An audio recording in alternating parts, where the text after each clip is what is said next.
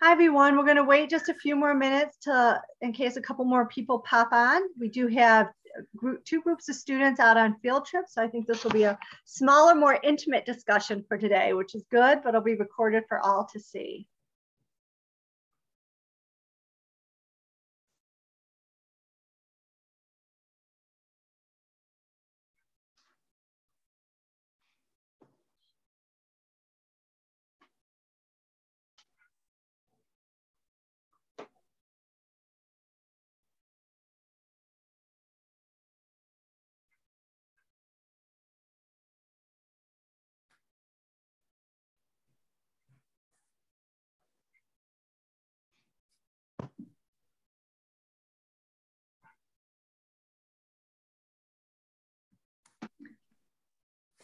All right, I do think we're gonna, like I said, have a smaller group today. I am gonna get started because I don't see any more popping in right now. And let me just, oh, Mark, can you go back to the first page? Yeah, right. sorry. Oh, sorry.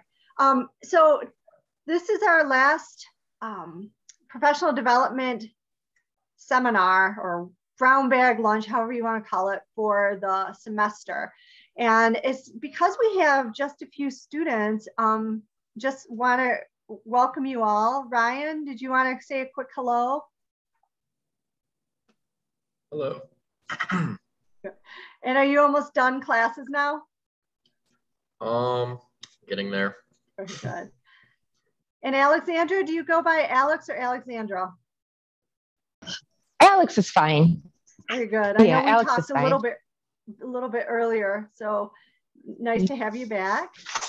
Thank you. Thank you for having us. We appreciate it. Very good. And Ben? Hello. Hey. And Sage. Hello, how you doing this morning? Very good. Good to see you. I think that's it for now. So I'm going to go ahead and get started.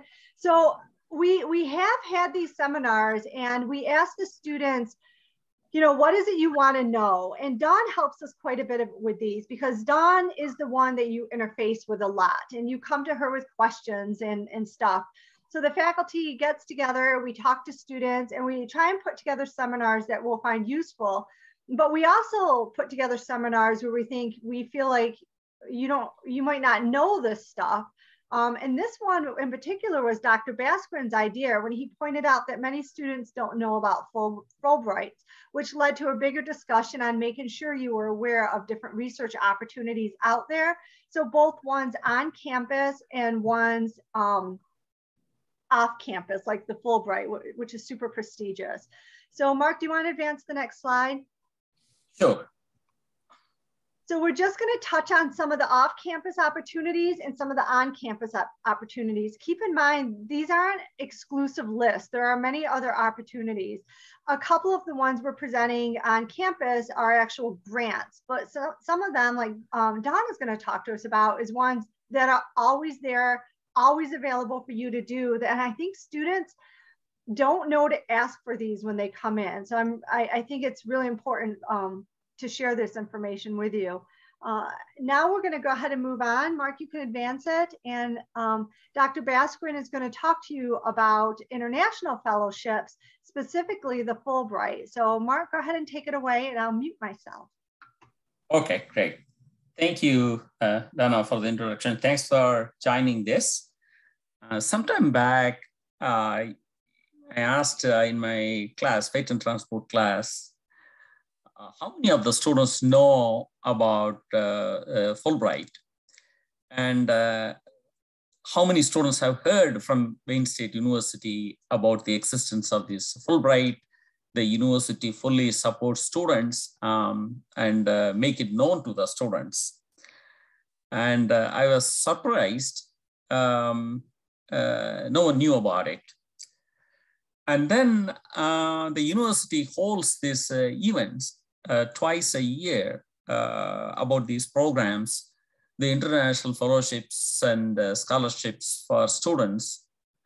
And with all that university trying to reach out to the students, somehow it is not permeating to the a large segment of the students. So this is why we thought that this would be a good idea. This would be a good forum to reach out to our students. And having spent some time as a senior Fulbright scholar, we become ambassadors for the Fulbright to advertise, reach out to people and share what they can do and all that. So clearly it's in the mission of Fulbright. They expect the alum to go out and bring more people, get excited about these opportunities. What is an international fellowship? You get grants, scholarships, fellowship to travel, to go and explore different cultures, different countries. And you don't take a loan, you don't pay a dime, and all the reasonable expenses are completely covered through these international fellowships. What do you do when you get a scholarship? You can go and conduct some research in the area of your interest. You can get a master's degree or PhD degree. You teach English to a country where English is not a common language. So these are different things students do once they get an international scholarship or fellowship. What do you do after I finish this program? The students always ask the question, if you go and do selective programs, competitive programs, when you come back, the whole world is opening up to you. You can do lots of different things. There are students who come back from, for example, Fulbright. They go and get a master's or PhD from top-tier institutions like Harvard, MIT, Princeton, Stanford type institutions. They go and work for the State Departments. This is a common one. You get to travel, you get to see different cultures, different countries, do that. Lots of different things people do with this. So right now I will start going into a brief account of the scholarships that we have. One is the Boren Scholarship for undergraduate students. They give $25,000 to study abroad in the areas of world critical and future security of our nation. So many scholarships, fellowships are specifically targeted towards certain things. And this Boren Scholarship is one of those. So one has to be a US citizen. The next one is Gates Cambridge Scholarship. So the Rhodes Scholarship is one which is in existence for a very long time. In the Rhodes Scholarship, students go to University of Oxford and spend 2 years, sometimes a little bit more than 2 years, to study in their respective fields. So if you look at some of the top political leaders in the nation, many of them, some of them got a Rhodes Scholarship, like Bill Clinton, he was a Rhodes Scholarship fellow. So there are other leaders, you can easily come across names like this. So Gates Scholarship was created by the Gates, Bill and Melinda Gates, just to have something equivalent to a Rhodes Scholarship, but it's in Cambridge University. So anyone who gets this scholarship, they can only go to Cambridge, and the Rhodes Scholarship is only to Oxford. They expect a very high GPA. Rhodes Scholarship, you see 18 to 23. So right after their school, they capture the best and the brightest to go. And so these two are pretty competitive. So one has to start preparing much earlier and focus on what the student wants to do it, and then stay focused and collect world information, what's going around the world, all that. And the Gates Fellowship is mainly in the STEM field. But Rhodes Scholarship, you can choose what branch of study, area of study you want to go.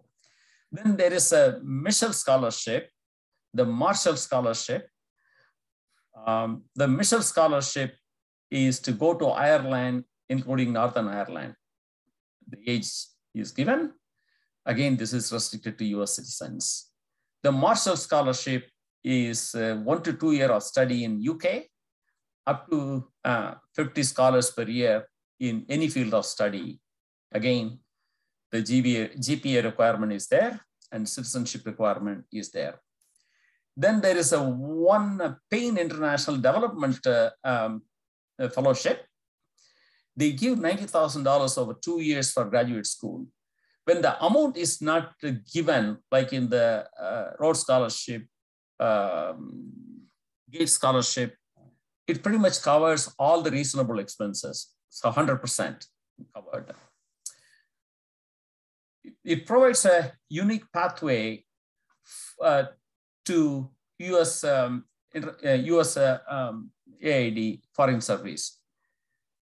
And if you go to their website, this is what you find. If you want to work on the front lines of most pressing needs of the society, challenges of our time, poverty, hunger, injustice, disease, environmental degradation, climate change, conflict and violent extremism, then go to work with USAID Foreign Service. So they have a GPA requirement and it's open to seniors and recent graduates. So the focus is international development.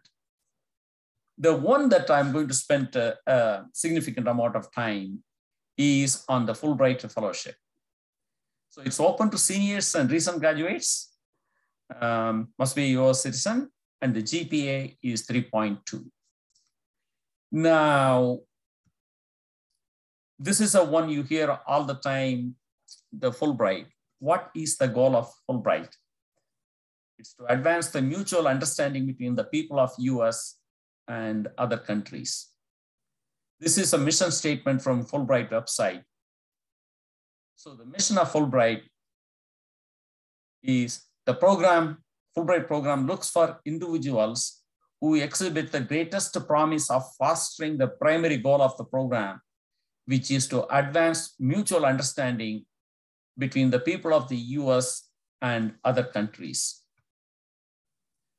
A little bit about background about the Fulbright, because next 8 slides on Fulbright. So I might thought just to introduce you what is a Fulbright. In 1945, right at the end of the Second World War, the US had lots of money they wanted to spend. So that time, Senator William Fulbright introduced a bill in US Congress to establish a program for the promotion of international goodwill through exchange of students in the field of education, culture, and science. Remember, this is at the end of the Second World War, where I think something like 60 million people died because of the Second World War. And they realized that we need to have international understanding of other countries, culture, people, and science. And so they came up with this Fulbright. In Truman's period, Harry Truman, he signed it, and it was established in 1946. Since 1946, about 400,000 Fulbrighters have come and gone from over 160 countries. Approximately, Fulbright awards about 8,000 fellowship every year. The alumni includes 40 heads of state of government, the president, the prime minister, and so on and so on, 61 Nobel laureates, 76 MacArthur Foundation fellows, 89 Pulitzer Prize recipients, and 16 US Presidential Medal of Freedom recipients. To simply state that they are the best and the brightest the world can offer.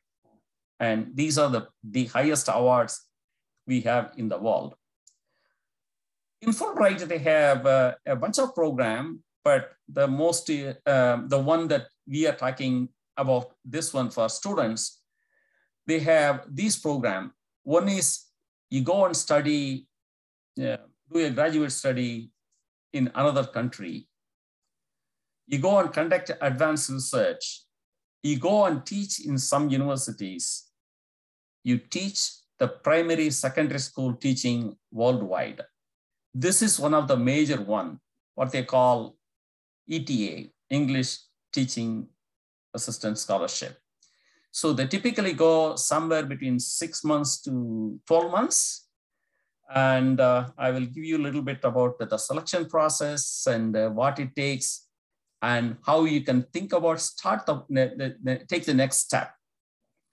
So the purpose of the Fulbright program, so there is this lot of stuff here, funding, administration, and all that. But the purpose of the program is threefold: to promote mutual understanding through a commitment to the free flow of ideas and people across national boundaries, to expand through his understanding the boundaries of human wisdom, empathy, and perception.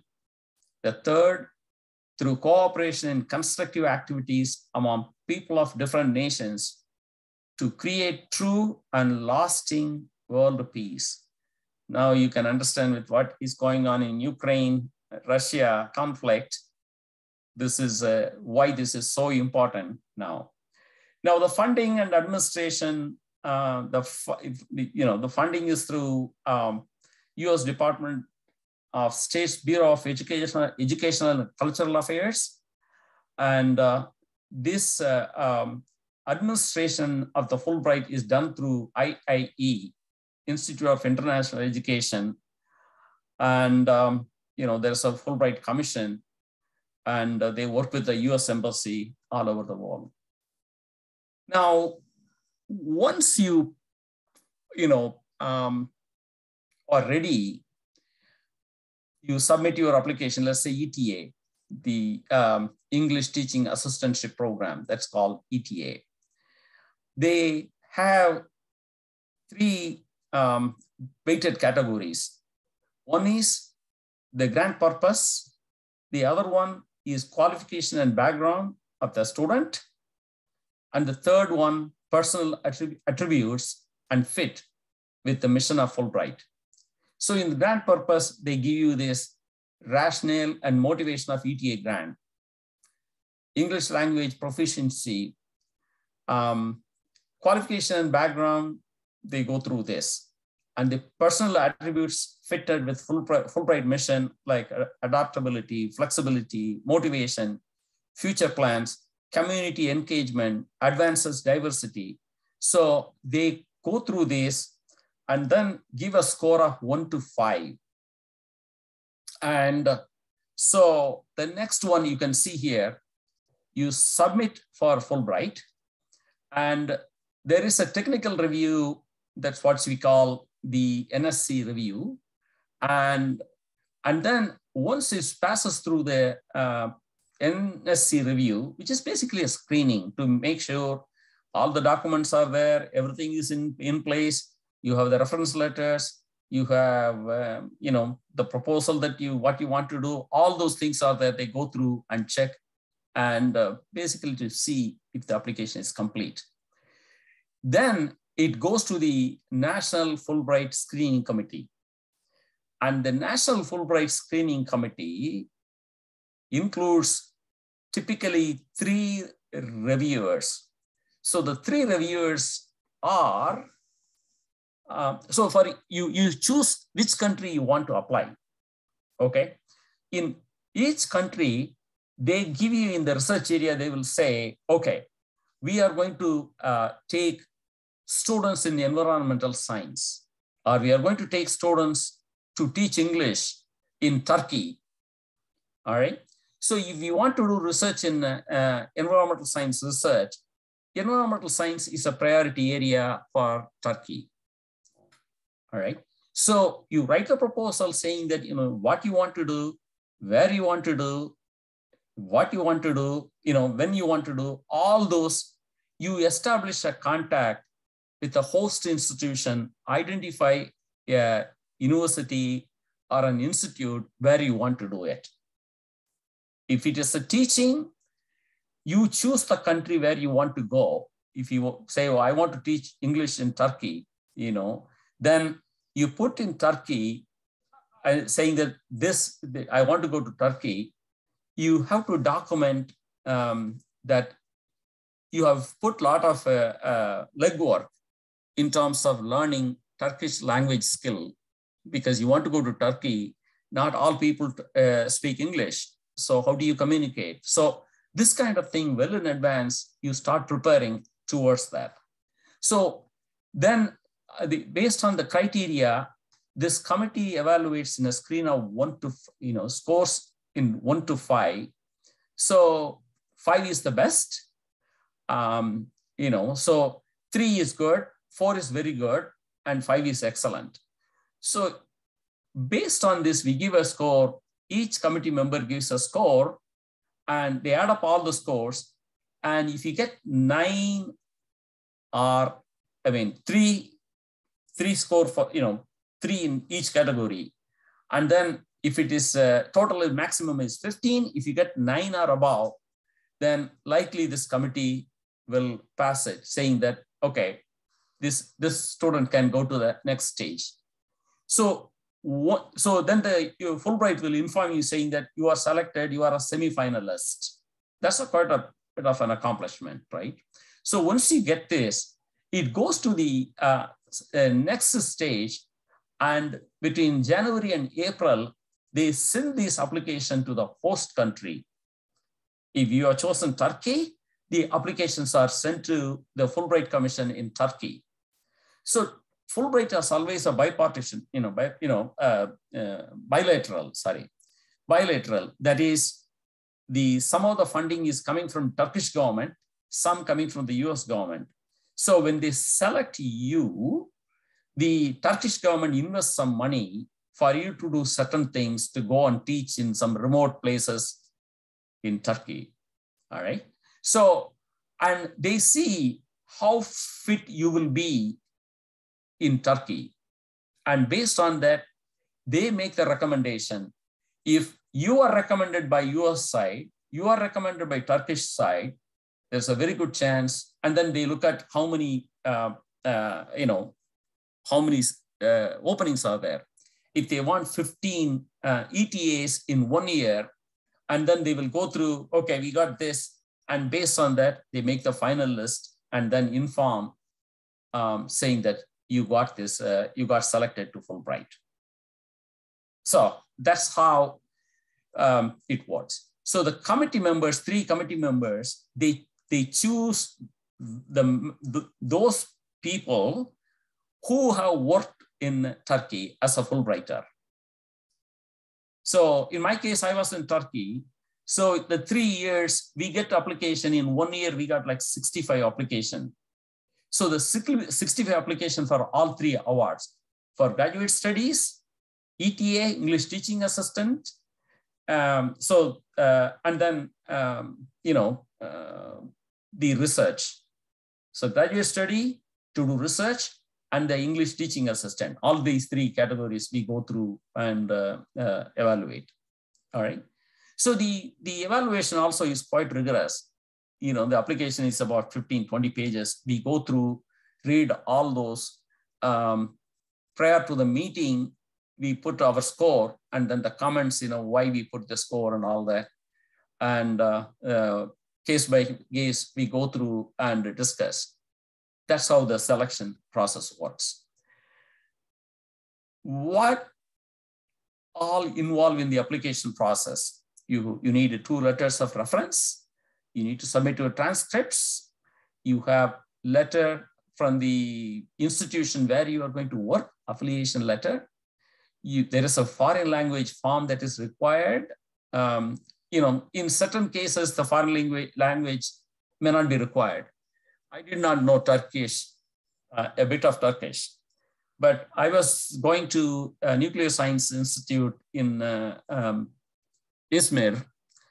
And so I was, discussing with most of the work with the PhD students and all that. So language, they speak English, so language was not required in my case. Then there's a campus committee evaluation form. We strongly recommend. So there is a campus committee at Wayne State. You meet with them and they interview you, and based on that, you write a letter. They write a letter that goes, that becomes part of your portfolio. They will read that letter, what the campus committee evaluation says about this candidate. So all these things they take into consideration. What do we have at Wayne State? So the Office of Fellowships can help with you. So this is the website that's given. The Wayne State hosts live information sessions. So check the events page in Wayne State. And the recordings of this session are posted online. They have a full session video as well as PDF of the slides. There is a form called intake form. So you start filling that form and submit it. That shows the people in the office, OIP office, that you are really interested in this and they will reach out to you. You could apply during junior year for a fellowship, but junior year means when you are a freshman or a first year, you need to start thinking about it. If you are a junior or even a senior, if you are not started thinking about it, no problem. You can start working on it, thinking about it, working on it now. You can apply next year. This year it's kind of late, I think. It is due sometime in August. And I think this is going to be kind of late, but you can start the work now as if you are going to do this year and submit it in next August. There are 3 dates remember for the university. One is the campus start date by which you should contact the fellowship office during the appropriate year. Then the campus decision date by which you need to submit your final application to the fellowship office. And then the scholarship deadline, this is rigid. So Fulbright has a deadline. If you don't submit, it doesn't get no extension, nothing. I think the most important thing is once you have this, if you are interested and you want to get more information, I will be happy to work with any student, work with closely from the beginning to the end. And there is a statement of letter, and then they will say, 1 page. And then the 1 page where you talk about yourself, what motivates you to go to Fulbright. The major theme is going to change the world. That has to come out of that letter, saying that I'm going to do this, I'm going to do this, and this is how I will have a much bigger impact on the society. Always remember this. How are you going to change the world? And prepare your application accordingly, what kind of changes you can bring the human society. So I would love to work with the students, the 60 application in 1 year, the other year some 45 and another 40 or something. So we're talking about something like close to 150 applications reading through over 3 years. You get a really good idea what the committee is looking for, how to write a very successful Fulbright application. And so I will be happy to work with any student, and I want more students to get from Wayne State.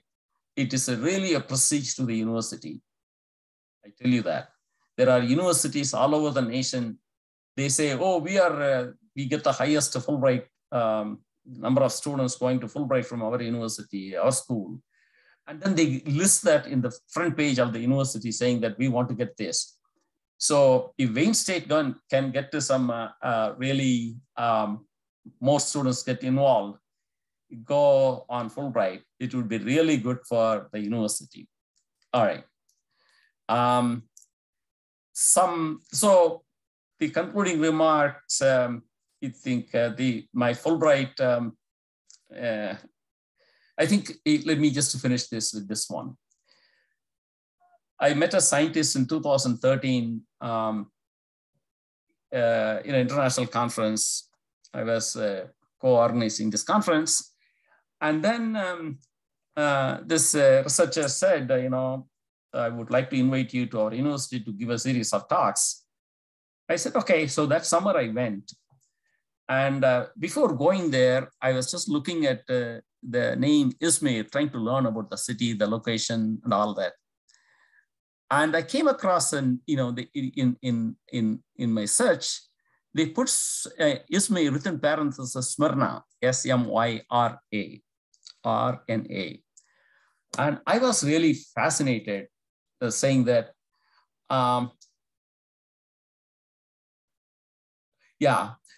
so I was very fascinated.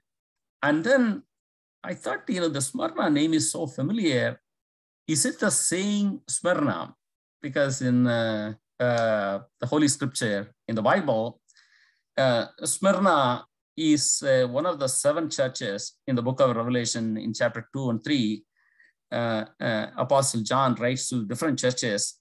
So there, the church in Smyrna. And then it so happened that it's the same church, Smyrna. Now they changed the name to Izmir when Turkey became a republic in 1924. And I said, oh, wow, then all the 7 churches were within about 50-mile radius.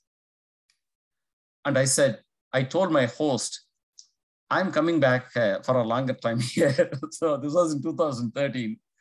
So in 2015, I went and visited all these, many, many biblical places. Even Mother Mary is buried in, just outside Ephesus.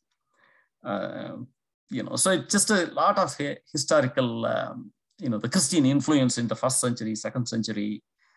And it's just a fascinating place. So I think that's how I went as a Fulbright. Another second one is a question of, one of my my dear one once made a remark. You got a Fulbright 36 years after me. She got at the age of 21, and you said, Dad, you only got 36 years after me. I said, so, but I think she also, her life, her world has changed tremendously after the Fulbright. She's writing a lot of op-eds and, considered to be a leading expert in African developing economy and all kinds of things. So I think what the point is, it can change the whole, our worldview, and also what we can do after Fulbright. So I strongly urge you to consider Fulbright. All right, so that is all I have. Any questions you have?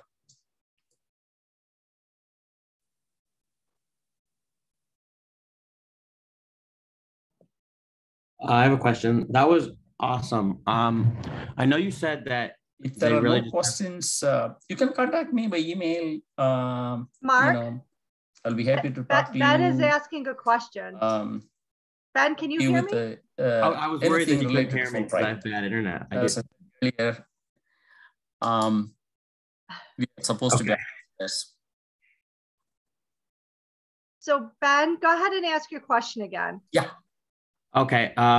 You said that it just has to be a country where they don't speak English. Is it really every country in the world? I mean, other than the English-speaking ones? No.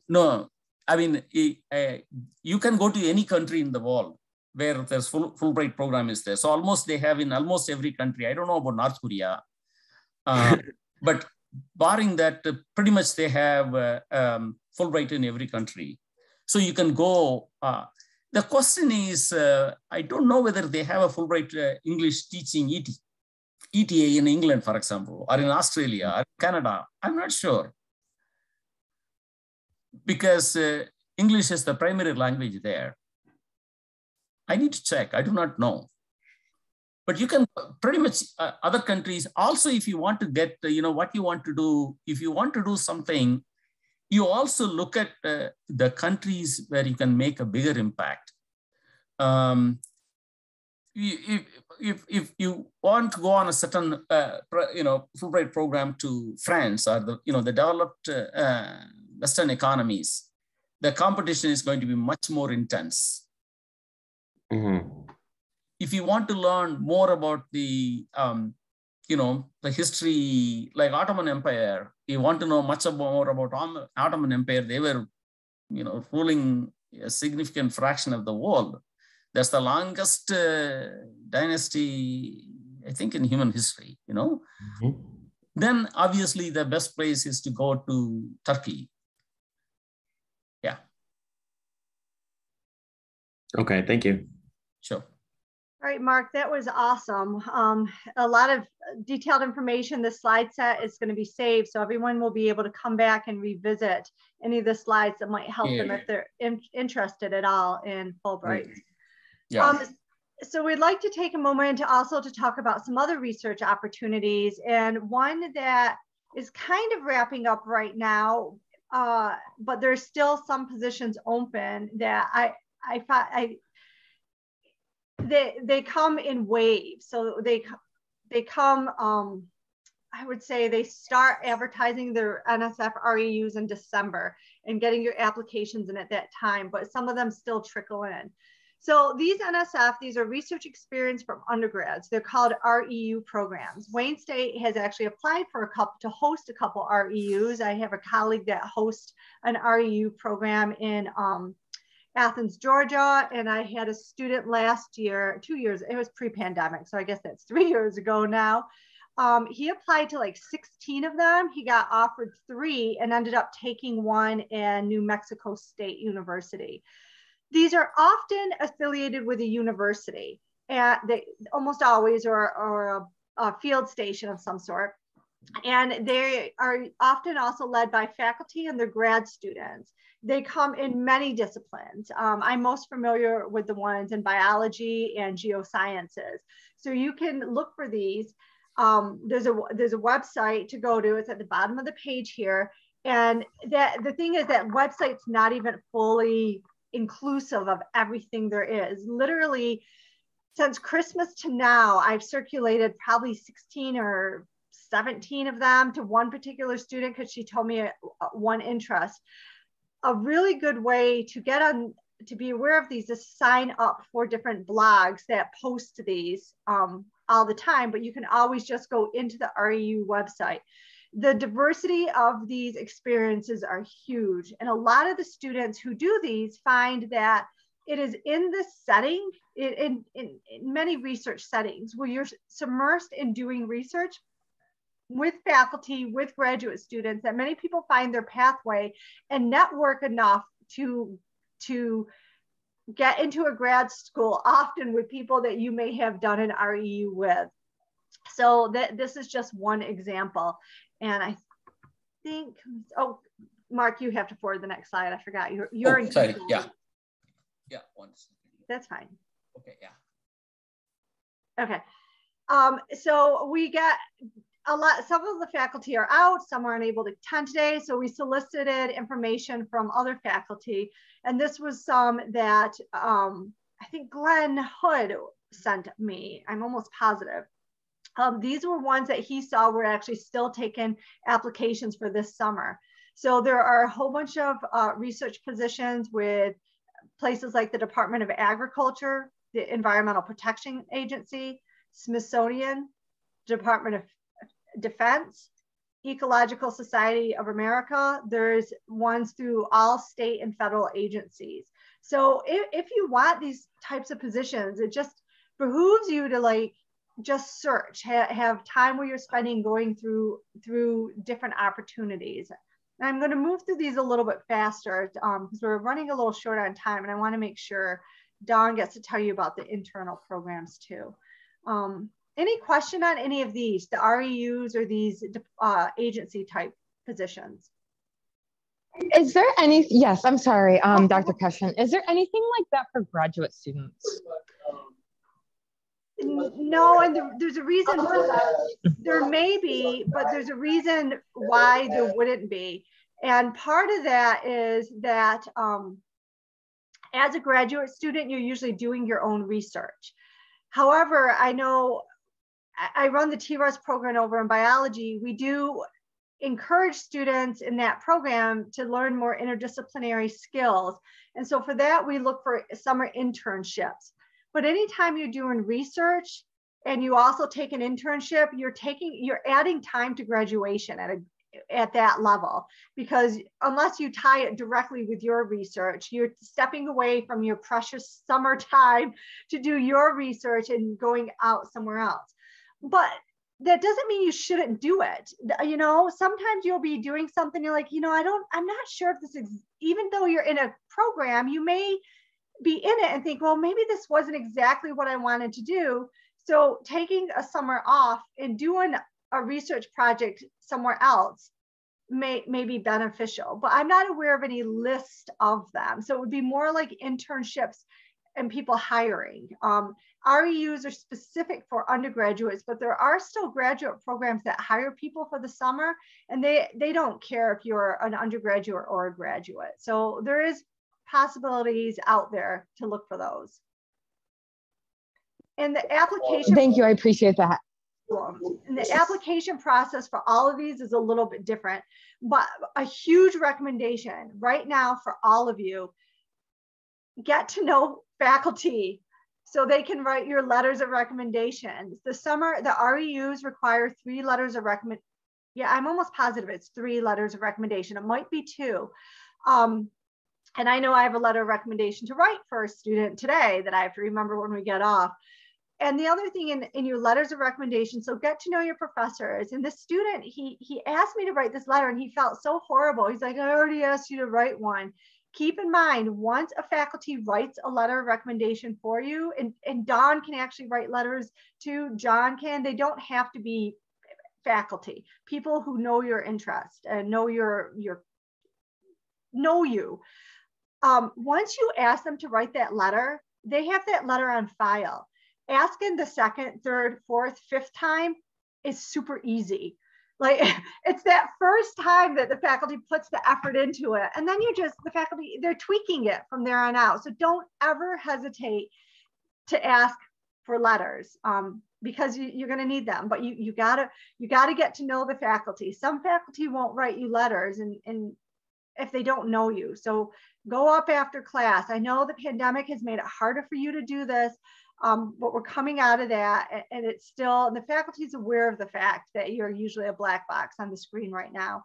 But those contexts are super important. Mark, do you want to go to the next slide for me? Thanks. So these were the specific REUs that Dr. Hood found that still had openings.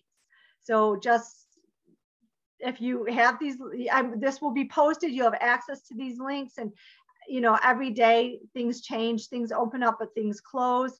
And then he also had this nice list of options for the National Association. Oh, you know what? These were from Scott, and he's on a field trip right now. National Association of Geoscience Teachers. Okay, next one. So some ecological jobs, these were coming from me. These are where to find blogs to get information. So for me, there are 2 sites I tell my students. The first one it's called Ecolog. So the second half of the word at the very end of the link. Ecolog, it's a blog that you go to this website and you sign up and you get daily emails about the jobs. So this is where I see most REU posted. So remember I mentioned there's that REU website, but all the jobs are not there. Some faculty just are so familiar with the Ecological Society of America, they just post their jobs right to this page. There are jobs, I kid you not, that someone will say, I'm studying seals up in, you know, Alaska, and I need someone to help me tag seals. I've seen hyena ones that, you know, go out, we're going to be radio tracking hyenas. They are some of the coolest jobs. Of course, those are going to be the most competitive, but you never know. And like I said, that my student a couple years ago got the job. He got 3 offers and took the one he was most interested in. And it was at a desert reserve. He was super excited about it. More locally is Glynn. the Great Lakes Information Network. These blogs do also have additional discussions. They may talk about citizen science opportunities. They may post the latest research article. Ecolog at the top one also posts a lot about faculty positions. But if you follow these and just read them, it does something else. Even if it's posting faculty positions, it shows you who's hiring and how they're hiring, what fields are getting the most hits, the wording they're using, and you're getting that lingo and a lot of expertise you don't even realize you're digesting. Ecolog did have this one discussion that did seem to go on and on forever about the use of the word data and datum, whether it was singular or plural, and even that one burnt me out a little bit.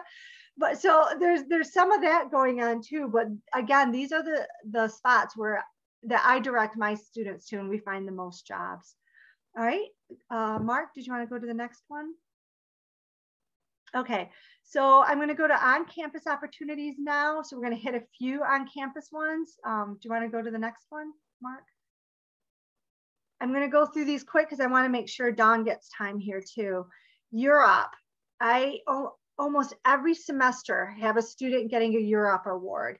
A Europe award is an undergraduate research opportunities program. They're at many universities. This is kind of like the internal REU program. So what the student does is you find a faculty, you work with them, and you write up a proposal. It's about 2 pages. I think they do it twice a year. So they have the spring, summer, and then the fall. If I remember right, the student gets $3,000, the faculty gets about $700. You can write it. I've had cases where students did it on a topic I had very little knowledge of, but most of my students will do it on topics within my field of research. I sit on the review panel for these proposals. I almost never see one come in from an ESG student. And guess how many we funded on the last 2 rounds? Of the applicants, guess how many we funded? What percent? 25. 100%, because we didn't get many applications. I think there was one lab, totally different department, totally different field, where they maybe had like 3 applicants come in from the same lab, and 2 of the proposals were very similar. I think we split that one. And that happens because students are working on similar projects. But they were 100%. It's not always 100%. I think applications dropped during the pandemic, but this last round, I have a student that just applied. We're waiting to hear back. It'll be over 70%, no doubt, that the majority of these will get funded. And I sit on the review panel. The most important thing is, oh my God, just follow instructions. If it says do this, then have a section that says methods. That is one of the reasons most of the applications that don't come in don't get, because most people are doing awesome research. Mark, do you want to switch to the next one? Barber, the title didn't change on this one, but the Barber grant, that is another internal one. This one's cool. This one I have seen ESG students apply for and get. This one's got a little twist to it though.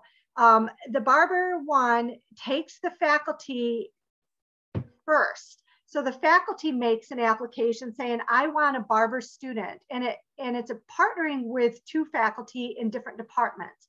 So I know Shirley had a Barber student, and she partnered with Dr. Glenn Hood, which to us feels the same because we're all in environmental science, but they are technically 2 different departments. And so they got a student funded on Barber, I think on the last round. And this money is coming in. The applications have to be interdisciplinary. That is fundamental. They have to have an approach that across disciplines, which for us, I think is super easy to do. And the last round, I think Barber's an individual, a wealthy individual. He just ended up, the students that were funded, he felt because of the pandemic, they should be rewarded, and dropped another semester of funding into those students' laps if they turned in their progress report. So you never know on things like this, how it's going to go. It may create additional opportunities. So if you're interested in this, there's a link right here, and you submit an application when it opens up. Mark, do you want to move to the next one? I am going to hand it off to Dawn right now. Thank you, Dawn. And you're going to talk about studies that are open to you all the time in your own departments. Yeah, thank you, Donna. And it's great to see everyone here. So as you can see, there's many opportunities for research. And when I meet with you as the advisor, I'm always saying, we want to make sure that we try to get you research internships. So it's great to hear about all these opportunities. One that we can actually do on campus is, as you can see here, what's called a directed study. If you look at the undergraduate bulletin, there's a description of it. And it basically is, as you can see, that faculty work with students and they actually facilitate the research experience. So as a student, you get to develop your knowledge of what you're learning, your training, your skills in concert, right, with what you're studying, your environmental science, studies. It's also primarily for students who wish to continue in a field or area that's beyond what's covered in your course, one of your courses that you've taken, or it could actually be a completely different topic, something that was not covered, in your course. So, you might be in a course right now and you're really interested in a particular subject, but you want to learn more. Or it might prompt you to think about something different that leads to other topics, okay? So that's what it's primarily, for, is the directed study, to work with faculty, more or less one-on-one. And if you click again, Mark. So if you are interested in the directed study, there's a few things that you need to do. First of all, it's for the student where you need to actually do a little bit of research first. We want you to do research, but you don't want to just do research to do research. Yes, it looks good on an application or a resume, but you want to do something that you're interested in. Do something, that you want to pursue. Now, this research that you do could be something that you want to then focus on for your career or for graduate studies, or it could be just a project that you're interested in. So what you first need to do is take a look at department faculty, right, professors, and look at their faculty profiles, see what they're actually researching if you're already not familiar with it. And even if you kind of know what they're already researching, I encourage you to go to their department website, look under people and then meet faculty. And then you'll see actually a description about their research. It lists, journal articles and so forth. You don't have to understand everything about that area of research. I think it's common for sometimes students to get a little bit overwhelmed or intimidated, and they're not sure how to approach, to ask a professor. But the first thing you do is just kind of look at what they're doing for research. Then you need to reach out to the professor, okay, and set up a meeting to talk to them. And this can be one of the hardest things for a student to do because they feel maybe a little awkward in doing so. And professors are used to it, okay? They encourage and they want students to come to them. So you want to ask a professor, perhaps it's an email, a brief email that says, I'm in your class, or I've seen your research and I see that you're studying such and such. And I'm really interested in, learning about this. And perhaps, if you have we can briefly meet to talk about, a possible research opportunity. Just kind of reach out to them and then you'll get a response. Now, some professors are currently doing projects. Maybe they have a grant for it. Maybe they have a graduate student that's doing some research and they're looking for another person. Or maybe not this semester, but maybe during the summer or in the fall. So reach out to the professors. That's what you need to do, right? After you do a little bit of research of what you want to do and what the professor does. Then my recommendation would be, as you're going to meet with them, and it's not like this formal interview or anything, all right? So, but you do want to just kind of maybe make a list of questions that you'd have, for that research professor. And that's nice to do because once you're actually meeting with them, whether it's in person or on Zoom, or just talking to them, maybe, it's nice to have a list of class or after class. It's nice to have a list of questions that you want to ask them. And you might think that you'll remember these questions, when you're talking to them. So you don't need to write them down. Sometimes you can get talking about one thing, you get excited and it goes to something else. And then at the end, you're like, oh, I never asked about this. So I recommend write down, a list of questions. But also, as I wrote here, be prepared to answer a few questions, okay, about yourself. So in other words, if you want to do something, a project, environmental science related, and you want to compare something, and it might have some statistics involved in it, that professor may ask you, well, do you have any, statistical software experience?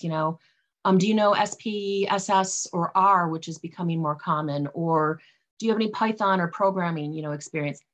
But you don't have to, okay? Don't be intimidated by that, but just be prepared, right, to answer some questions about yourself, okay?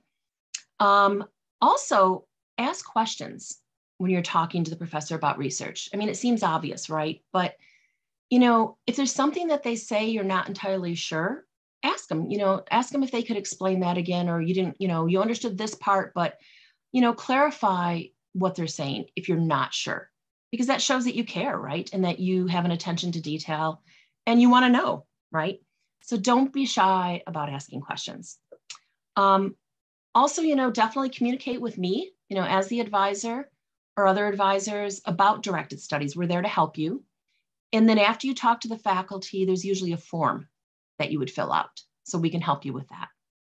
Next slide. So this is just a quick overview. You're probably familiar with, most of our professors, if not maybe all of them, in our environmental science and geology. So biology professors, geology, and you can see here, and they each have different areas of expertise or research. So again, we encourage you to reach out to them. It doesn't mean that you have to just talk to one of them. You can reach out to 2 or 3 of them, right? And see what they have to offer and what best fits you, okay? The next one.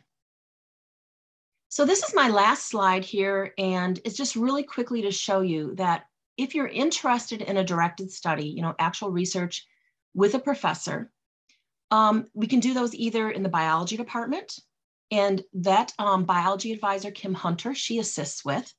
There's actually a form that she will fill out with you for a directed study in the biological sciences.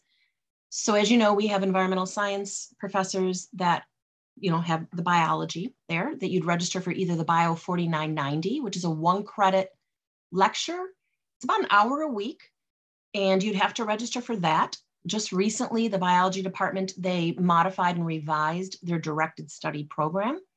So you'd register for Bio 4990 just to kind of get an overview of what research is, research ethics, how you do research and the logistics of it, of research itself. And then depending on how many credits you'd like to register for example, if you wanted 2 credits of research for the summer, then you'd register for Biology 4992, ending with a 2 for 2 credits. Typically, 1 credit of research equates to almost about 3 hours per week, but that can vary. That's decided between you and the research professor. And it also depends on the scope of the project. If you're setting up a project or an experiment, it might take more hours that week. And then if an experiment's running, then it might take less. We also have directed studies under ESG, Environmental Science and Geology, where you can register, as you can see, for either of those 2 classes. ESG 3990, which you'd register for either 1, 2, 3, or 4 credits. And then we have the ESG 4860, which is primarily for honors students. And there's also honors research with a thesis, which is completely different, okay, than directed study. So overall, if you're interested in directed study, you register for the course after you talk with faculty. So I can't sign you up for it, right? You have to talk to faculty, make the arrangements, whatever the 2 of you decide. And then it's faculty that actually give the approval, and then they let the advisor know. And then we have to process a registration override, which requires department approval for you to register, and then you can register, okay? So again, directed study is just one of the things on campus that we offer. And you can see there's many, many opportunities, right, for research. And Donna did mention this, and I'm sure Mark, everyone will say, letters of recommendation are very, very important for jobs, for graduate school. So you want to make those connections, with professors. So we definitely encourage you to reach out to them. Next slide. So with this, we just want to give you all the opportunity to ask any additional questions on any of the programs and opportunities you might have heard of or anything we can help with.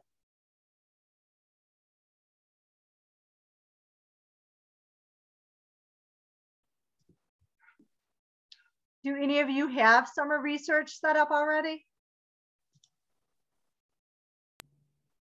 I do. I've been doing the barber research. Ah, Are you the one with Shirley and Glenn? No, I'm with Dr. Huang in the engineering department. Oh, awesome. That's great. No, I feel like I'm in a very tricky position right now. I've reached out to a few faculty members, and I finally figured out. I know we had spoke Dr. Keshen previously, but yeah, it's just kind of been. I'm not sure how this is going to work for the graduate, because I'm assuming this all applies to undergraduate, right? The courses that Don was talking about was for the undergraduates with the bio and ESG direct study. Yeah, so you're absolutely right that most of these opportunities were largely undergraduates. Like I said, for graduate students, it's a bit different because your personal research is usually what the research experience is. But if I'm from are you doing a virtual program? Yeah, with the option of an MS, if I can find if I can do a thesis component. Okay, so yeah, so that's where you would get your research, is through the research.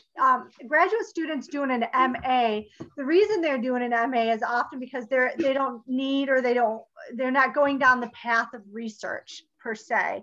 So the MA programs don't have a thesis and research program for them. We do have a series over, well, it's university-wide, the TRUS program, like I mentioned, that is specifically for graduate students. And so everything in those professional development seminars are tied to they're open to everyone, but they're tied to graduate students. We hadn't started recording them like we've been doing with these, which was a great idea, but we may have started with a few. There are things like how to write interdisciplinary research publications and things like that. And we've wrapped up for the semester. But if you wanted to participate in those opportunities, I can direct you to my research manager, who's Dr. Darren Hunt, and he can put you on the list and we can share those brown bag opportunities with you. Yeah, that would be great. Because my dilemma right now is finding, like, I have things I'm interested in. My issue now is I'm trying to either do a direct study to complete a capstone or for an MA or do an MS. So either way, to be completely forward with you, I did an MA for a GPA booster and to get experience in environmental sciences. I didn't take a lot of ecology courses and geology courses when my undergrad. So now I'm just kind of lost in direction, but I know I want to do research and I know I want to do ecology study, ecological studies. So I know I'm going to go further with that. So it's just kind of that is finding the mentor is kind of where I'm at right now. Yeah, so I did the same thing. So when I left my undergraduate, I didn't have these opportunities to know I needed to do research. And I didn't even know how to apply. So applying there's tricks. You have to reach out to professors, which it sounds like you understand now. And so I took a statistics class at Michigan State, demonstrated, got high grades in those classes and demonstrated I could do it. And with that, applied again and finally did find a research position. So casting a wide net is helpful if you can apply, far and wide if that's possible. And yeah, speaking to professors is key to find a research lab that has space for you. Thank you. I appreciate that a lot. That is very helpful. All right, any other questions? All right, well, thanks all for joining us today. And like I said, I will try and get this posted on the YouTube page that is accessible through Canvas. And I think that's where it is. Dawn, is that correct? Are you still here?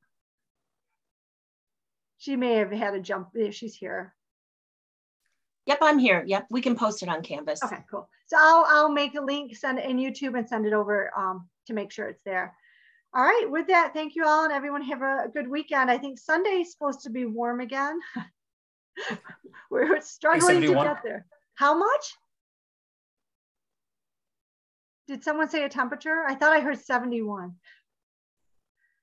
Maybe Mark said 71 and I trust him 100%. Wow. I'll take it. All right. Everyone have a good weekend. Take care. Thanks, everyone. Bye, everyone.